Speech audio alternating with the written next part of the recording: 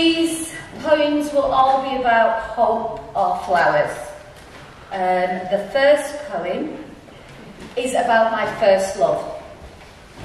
And this is called Andrea Was a Philosopher. And I grew up around Salford, so this is my area. I weren't supposed to play with Andrea. She climbed trees without wearing knickers.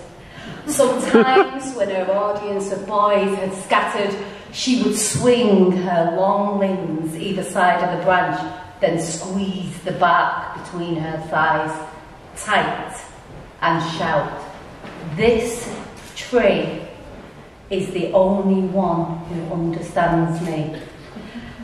Then Andrea would weep, sob in a language that only trees could translate, and her tears fell to the ground, dark as autumn conquers, and were swallowed by the thirsty soil. Now, I didn't know then whether that tree was a sycamore or a beech, but I know now Andrea was a philosopher.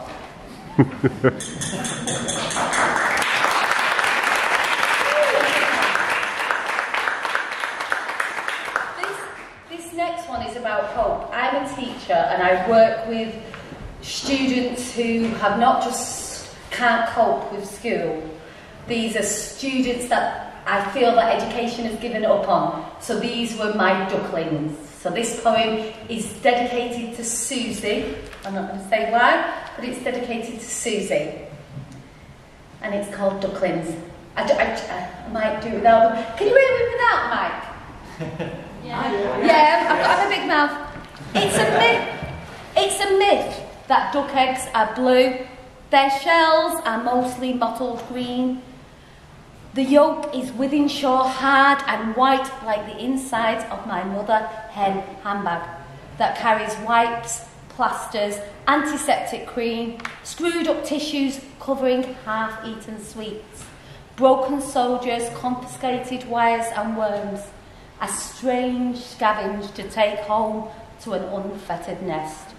Weekdays, I mother a flock of excluded children. I split up their no, no, no, I'm the cockfight, chastise them with soft, toned clucks, smoothed, ruffled feathers with kites, and they, like ducklings, cling, never let me leave their sight, peck their names in blue-green ink across my freckled arms. And even though they are coloured by the twigs and birch of other nests, I still do their head counts in my sleep and fret.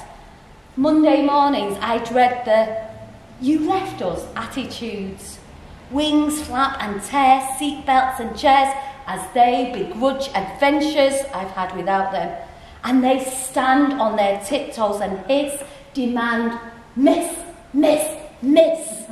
Together we collect leaves and learn about moss, Macbeth and negative numbers.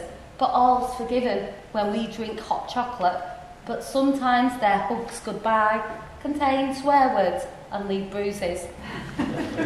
The ducklings are at their best on Fridays when we go swimming. As they splash and dive, allow me to sit on the side and rest.